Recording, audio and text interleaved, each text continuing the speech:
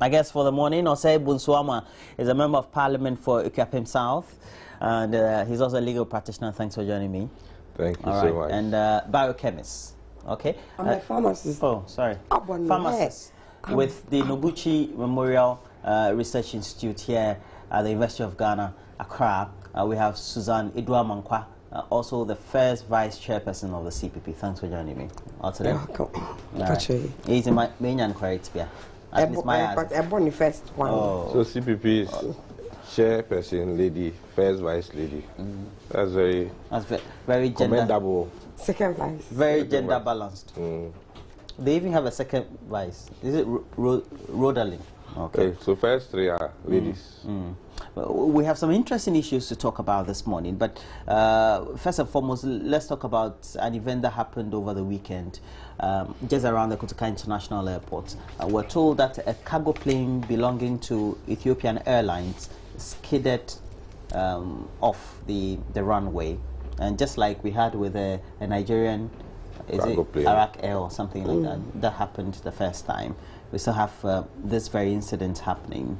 We're told currently by officials of the GCAA as well as the Ghana Airports Company that demolitions around the airport will be undertaken. That's a promise in the second year running. What do you make of the incident in the first place, Obi? Well, good morning to viewers. I think it's scary in the first place. This is the second time that we are hearing of such a situation. And looking at the circumstances, it could even have been worse. It's cargo plane, so mainly carrying cargo.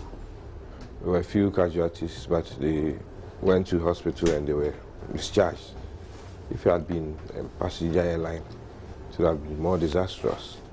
And then secondly, if it had not just gone over the runway, but rather had gone into structures at the airport, where we have even a fire station and the cargo center, it would have been very bad for us. Looking at the larger picture, we've always said that probably the airport, as an international airport, is becoming smaller and smaller, and it's not probably the place that it should be by now. If you're flying in the air, you see around you all settlements, and we don't have to wait for disaster to happen before we start really thinking seriously about this. And if you live around the airport, the noise from the airplanes alone can make you deaf, because sometimes you see the belly of the aircraft even on top of your roof. On top of your roof. And the noise sometimes will shake the whole building. It shows that obviously when we started that airport, a lot of settlements had not come there. If we allowed properties to be built around the airport, then we either get them demolished, as the Deputy Minister is saying, or we downgrade the status of the airport and get a new one. But we keep expanding it and we keep investing there, and it appears that we are not planning to move soon. Initially we heard that there was a new airport to be built at Pram Pram, but nothing has come out of it. What we hear now is rather major investment in Tamale. So obviously we have a challenge, and we don't need for disaster to occur before we start, because it takes quite some time. It's not an overnight thing. It's not rushing to a shop to buy a new shirt because your shirt is torn or is soiled. You have to plan towards it, invest, and make sure that you have a new place where you think is safer for air travel. But we seem to be saying it. Probably when you go to civil aviation, they'll tell you it's on the drawing board, or they are securing funding for it.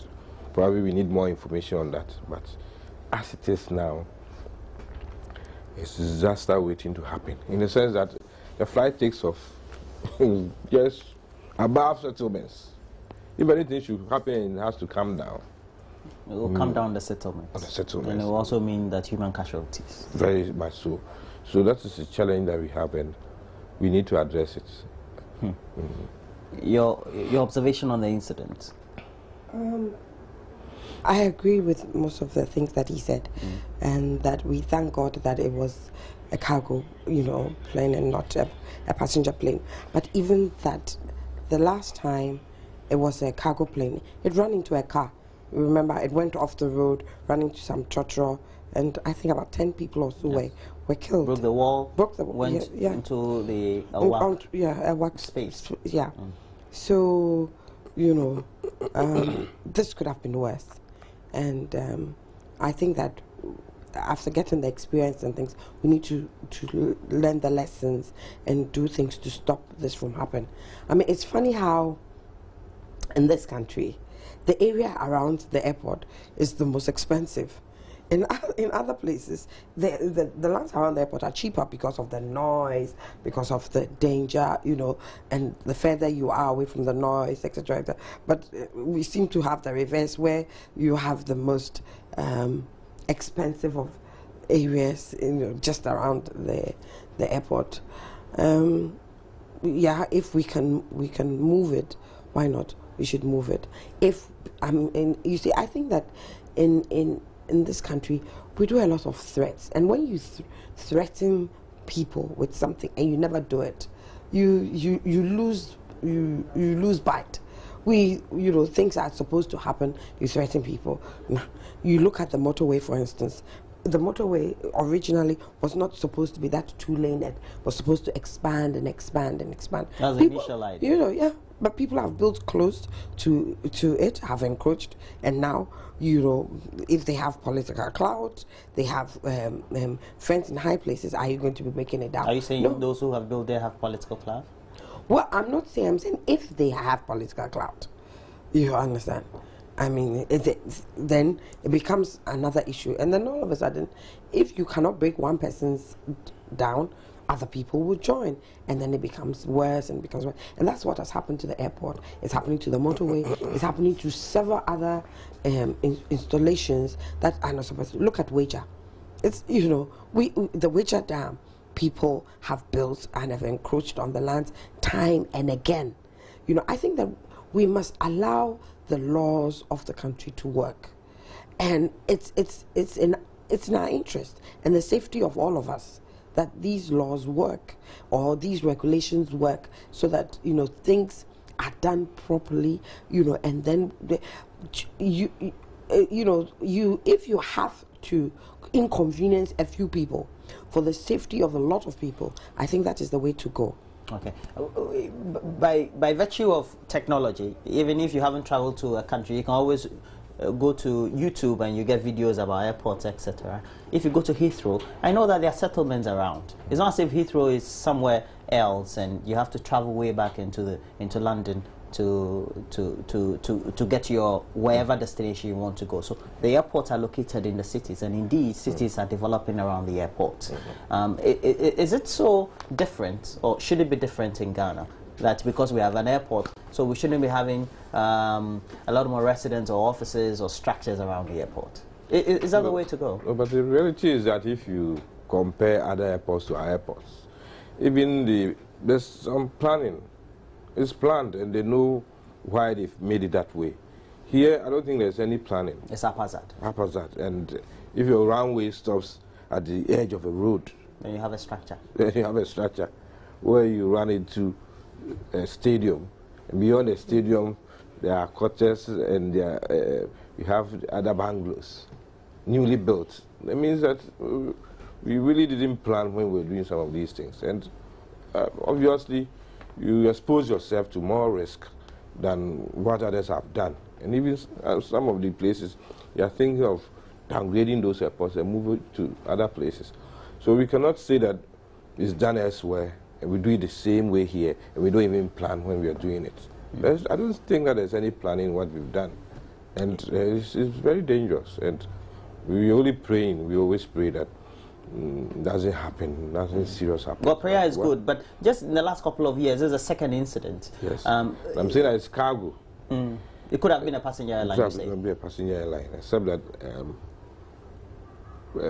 probably we think that it can happen. It's a risk you always take, even with flights. And it can happen. It's more risky when airline is taking off or landing. And if your environment is really not safe enough for such adventures, then obviously you're exposing yourself to huge risk and loss of lives, which shouldn't be the situation. The point is that we have institutions that are expected to make sure that the regulations are either enforced or implemented, etc. Where should the point of responsibility be? This is the second incident in just the last couple of years. With the regulator. I mean, the GCA, we have an airport company as well. Yes. And we're supposed to ensure the safety. Yes. And those are sandwiched between those two bodies. I think so. I mean, they both have responsibility, and the regulator is supposed to ensure that the implementer of all the policies does the right thing. So, you know, it's not one or the other. If something happens, they're all concerned because they all share in the responsibilities. So, you know, I think that is what should happen. They should take a look at it again. If they're talking about breaking houses, then that means there are houses that are too close to the airport. And I don't think that even if Heathrow is close to a settlement, is that close that they have to break a house, or is that close that if it skips off, it's entering into the center of town? You get it. Their settlements all right, but they're far enough, and that is why they've been able to expand from Terminal 4 to Terminal 5 to whatever. I mean, you virtually have to take a train, you know, across from one terminal to the other. It's not as if you can walk to one terminal to the other, you know. And there are lots of airports that are like that you take trains from one terminal. That means there's lots of space around. You know, they're not all crowded or cramped in a small area. So I think that these are some of the things that we need to think about and see, because you know, our airport is getting busier and busier and busier, and safety, I know that the aviation industry takes safety really, I mean, seriously, and we must look at it. The challenge we have in this country is we see people doing the wrong thing. We watch for it to grow, then we also have to spend money to... Who watches? Isn't all the public institutions that are... Yes, that's what I'm saying. You see somebody sighting a container here, it's not supposed to put a container there. You watch the person building before putting a container on it. He does everything, then you go and put a stop work, produce permit or whatever. So we should be more preventive than... Of course. Very much clearer. If this is marked as your area, you should not let anybody even put a block there. But if you wait for people to build, then you start issuing interest and then spending more money to make sure they are cleared. That means that we really haven't lived up to our responsibilities. The major thing is, this is my property. You can assume it was your personal property, your land. You don't let anybody encroach on the land. Because the moment the person starts, you want to show that you are the owner of the property. But here, this is government land. This is what it's been earmarked for. We wait for persons to start. One building, the next building, third building, before you are aware, the whole settlement. And the person who even is supposed to have given title to the land doesn't have title. And then we have a disaster, then we start making all the announcements in the world that we're going to demolish all those things. How did they come up in the first place? Who were in charge? And how do we allow it to happen? That's the problem that we seem to have in this country. Every sector, places earmarked for special projects. You see people doing their own thing. And then when there's a problem, we need more money, more planning, more men, everything to be able to reverse what we should have started in the first place. And this is what is killing us. I think in 2012, 2013, in the budget readings and I think during some of the speeches of the president at events, there was all the talk about an airport in Prom, etc. Yes. Is that the way to go? Do we need now to demarcate a sectional land and say we need to build a new airport? Well, and would we be in a position to prevent what we've already ensured has already occurred at the current site of the airport? Well, we should learn, and as I said, that's been our culture, unfortunately, because you earmark a place for Olympic Stadium, 10 years after, it's a whole township. It's a whole township, and then it means what happened to that acquisition? Because you may even have acquired it using executive instrument, you would have paid off the compensation, but you let it lie down and then people just jump onto it.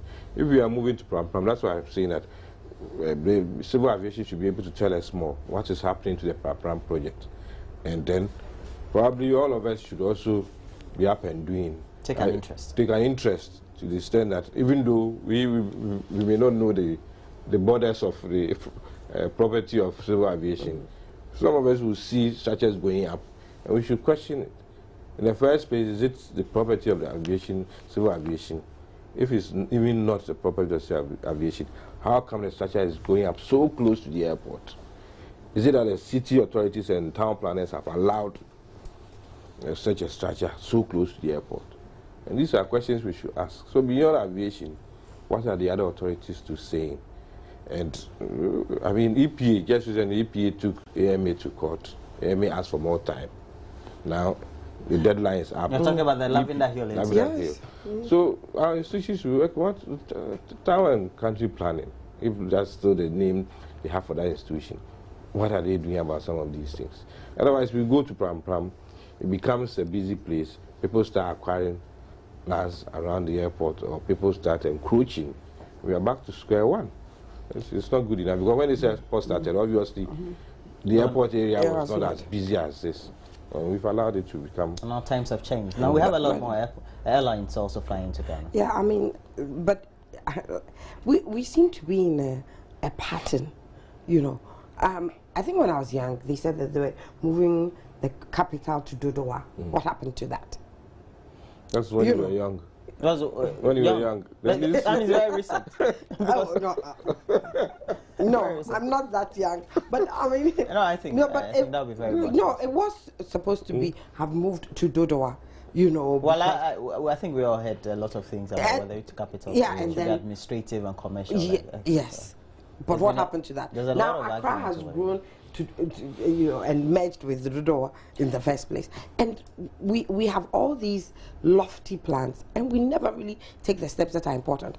I think last week I heard that some people in Tamale were up in arms that the lands, that government lands, had been given to private developers instead of reverting back to what do you call it? Yes, and then these are increases lawlessness, because the traditional owners would then come in and get incensed, and then they would also come and also allocate the land anyhowly, and you know, it brings all sorts of chaos. We actually encourage lawlessness in this country, and the people who do the right thing then get punished, you know, because if you want to do the right thing, somebody will come and build where they are not supposed to be building, and then in the end, your safety or your life is at risk. I think that we ought to set up, institutions ought to set up, people who work in the institutions ought to set up, and the public also must you know, I'll just give you a small example. One lady set up a table and put tomatoes on things in front of my sister's house. She walked over, told her that, look, this is, you can't do this in this area, sell tomatoes on a table or whatever. In Tema? No, in Accra. In Accra, okay. And the lady, you know, got angry and everything. My sister said, no, okay, I don't have to deal with you. She went to the AMA. The following day, the AMA came and told the lady, you can't put this, if you want to sell the tomatoes, you sell it in your house, not outside. You just don't put a table. And that stopped it. But if she had left it like that, tomorrow it's tomatoes, the following day it will be onions, another person will come and set up, and whatever and whatever. Look at East Legon. It started off as a residential. All of a sudden they say it's a mixed area. It's not supposed to be a residential area. No. Because sometimes it's surprising. Places that you dreamed of as a child, that, well, one day if you get money like Ghana Bill Gates, you would want to acquire property there. You go and then there are tomato sellers, there are plantain, roasted plantain sellers, and there are people who are retailing clothes. Even mechanics. Yes. Fitting shops people, and all and people who are selling toiletries as well as some. No planning. And you are very. It's supposed to be an exclusive affluent area. There's no point you go to certain boulevards or places that are expected to be exclusive in the United States. It doesn't even have to be exclusive and affluent.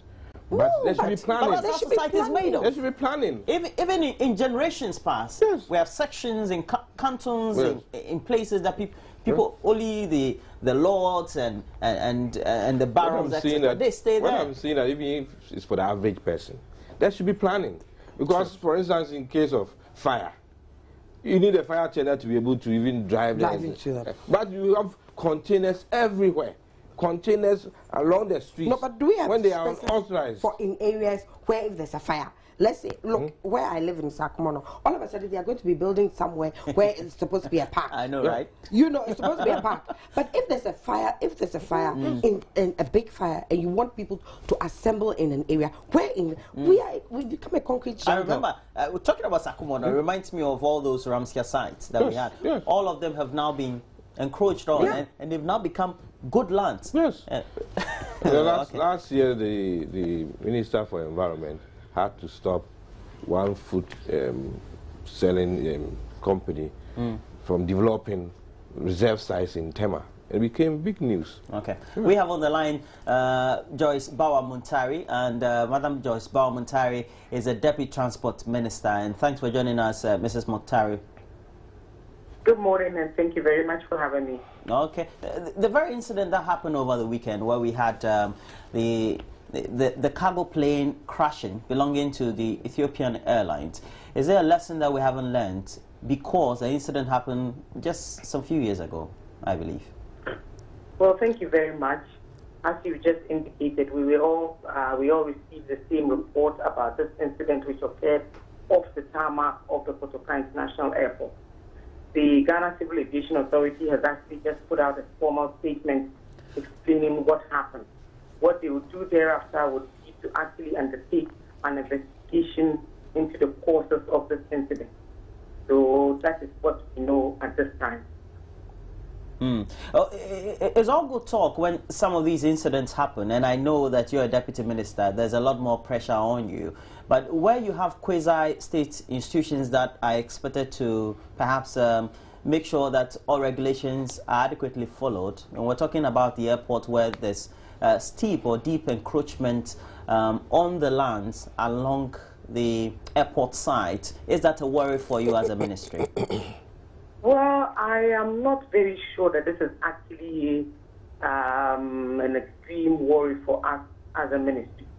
I have actually also heard reports of this kind, but I am not an expert when it comes to what sort of buildings are in a flight path or not. But personally, I believe that the Ghana Airport Company and the Ghana Civil Aviation Authority are actually working on this particular matter. So hopefully when they do come out with some very concrete indications, I'm sure it will be put out into the public domain. But for now, I am not surprised with any such information. But what I do know is that normally when such incidents occur, what happens is that the Civil Aviation Authority would actually investigate thoroughly and, of course, report on exactly what the causes actually were and why it happened, and, of course, put in place measures to ensure that these things do not happen in future. And as we follow through with the course of investigations, international news media carrying these reports about this sort of crashes, especially at airports all over the world, tend to give some negative image to the aviation industry of those countries. And now Ghana also would be in the news in many respects. Well, certainly. You know that all of these sorts of incidents, no matter how small or depending on the magnitude of them, would all actually capture the attention of the general public. So we want to, as much as possible, assuage the fears of people generally, especially of our passengers and, of course, our people that in that regard. That everything is being done to actually bring up for discussion the causes of this last incident. I don't think we have them, you know, they're not very rampant, but of course, as you indicated, every time these things happen, it is cause for us to all work. Yes, the civil aviation would come up with the concrete reasons for which this incident occurred, and I'm sure going forward they'll be able to find ways to at least reduce them or completely eradicate them. So yes, looking forward to that formal or official report when it's finally ready. Within the last But you also know that there were no disruptions to any other flight activities or other airlines flying that airport, there were really no disruptions because this incident actually occurred off the tarmac of the Kotoka International Airport. You're saying that's a good excuse because it didn't happen mainstream, just in the main airport? Why would you say that's a good excuse? I don't remember us talking about excuses. What you're asking is what we're doing. My position is that government is always on the side of the passengers and the citizens, and that our reputation as a safe and efficient airport is not in doubt. That what we're trying to do as much as possible is to allow the experts to come up with a report and to inform us of why this incident occurred. I'm also just explaining that basically there were no disruptions, because these are some of the questions that have come up, and I've heard some speculation in the media about whether or not there were disruptions or not. So no, there were no disruptions, and no, we're not making any excuses, and no, these things do not happen all the time in Ghana. They do happen every now and then. But what we try as much as possible to do is to ensure that to the best of our ability, we reduce them completely. So that is what we're working on. The last couple of weeks has seen media reports about concerns being raised by the Ghana Civil Aviation Authority about encroachment around the airports. How is that shaping up to, especially when there are directives or some reports that are indicating there could be some demolitions of unauthorized structures? I didn't even get that. I think your line was actually... The GCA has been indicating that they were worried about the siting of unauthorized structures around the airports and the airport lands. How is that shaping up to? Actually, I have actually also heard of these reports and I've heard of these complaints, but no, we haven't received any formal information in that regard. So I'm sure that very soon the GCA would be responding because, of course, they would also be privy to the information currently out there in the public domain. But I have not been informed officially, and I don't think the Honorable Minister has received such a report about any such buildings seen in the flight path. In fact, I actually cross-checked when I first read the story, and I was informed that presently no such buildings have actually been sited. But in the event that they do, I'm sure that a solution will be found to that as well.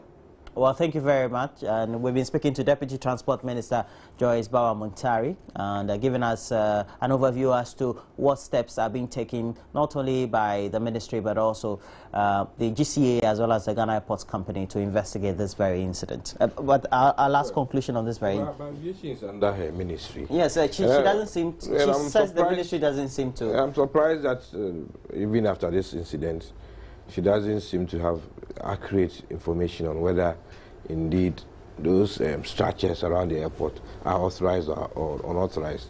We seem to be hearing from her that we should wait for aviation to bring their report about these structures. I don't think that's good enough. If it's about the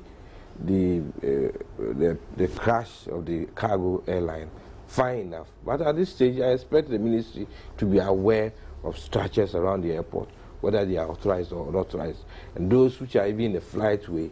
Then we will lay our fears to rest, that indeed the ministry has confirmed that there are no such fears, that all structures around the airport are authorized, and that we don't need to worry because there's no property in the flight path, etc., etc. But if you're not telling me that you heard and you read and you are waiting for aviation to confirm, I don't think that's good enough, because you are in charge. And you are even going ahead to say that you are not aware, you are sure your minister has not received any such report. But you are supervising the aviation industry and the Civil Aviation Authority. So we have scenarios here. The ministry says, well, we're not worried. But the GCA, which is responsible for that, is worried. Whether there are buildings on the flight path or not, they are saying there are encroachments on the airport lands and around the airport, which is inimical to having safe flights. And they've indicated that in various media interviews, really. Yes. So I think that there must be some communication not going on, you know, between the GCA and the ministry. And I think that is a cause for worry. You know, there should always be the flow of information, you know, such that the supervising body is always in the know on what is happening, etc., etc.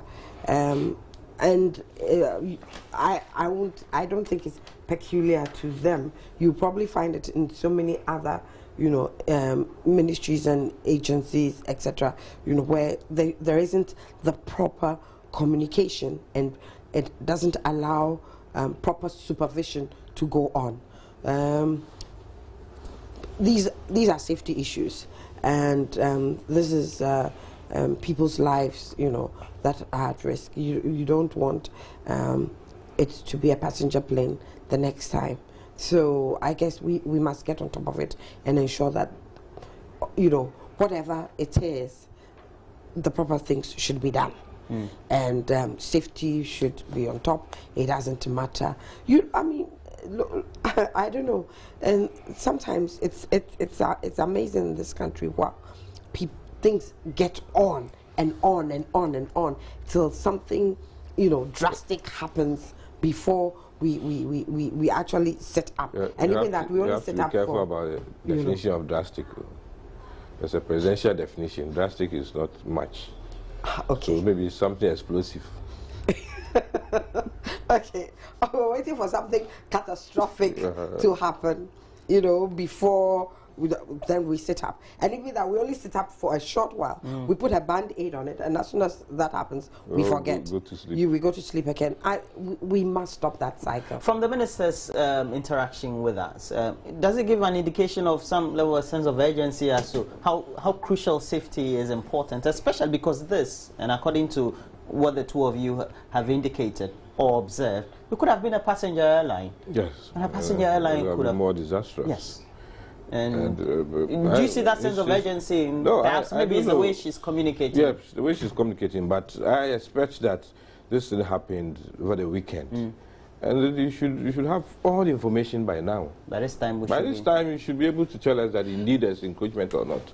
But if you're waiting for the agency, which is under your ministry, to speak about it, that means even over the 48 hours, there's not been much communication as far as this matter is concerned. Okay.